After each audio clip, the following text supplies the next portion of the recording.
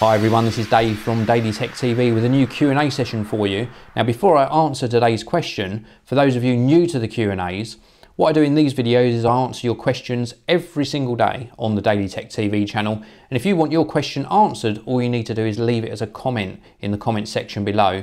Now I don't answer every single question because some of them I've answered before, but anything that catches my eye I will answer in a future video. Now also, in this particular Q&A, I'm actually going to be answering questions that I've got on my screen here of the Galaxy Note 2.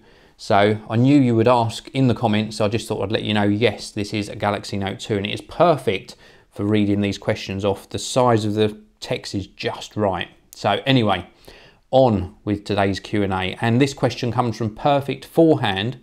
Why does Windows Phone require much lower specs to run fluidly as opposed to Android? Well, that's a great question.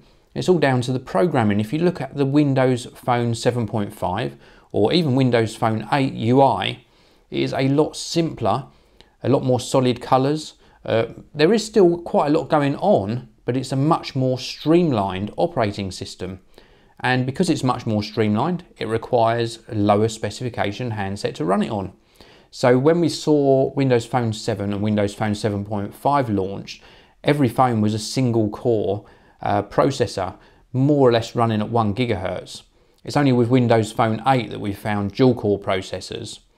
And it does run very, very smoothly, and it's all done to really good coding and really working with the hardware that they've got to work with. So they really do make sure that the code is optimized for their handsets, and thus they don't need a quad core processor phone to run things nice and fluidly. That's not to say they're underpowered, they're still very, very good phones, but that's how they do it. And with Google Android, don't forget, there's a lot of widgets and different things that are going on the phone, so that does affect performance. And with Google Android, various manufacturers put their own overlay on top of Google Android, such as HTC Sense, for example, and that affects performance as well. Sometimes we see things stuttering just when they're transitioning between screens. So I hope that answers your question. Lower spec phones because the UI is much simpler and really, really optimized for the handset that it's running on. That's what it boils down to. So great question. If you've got any new questions, leave them in the comments section below, and I will see you all in the next video.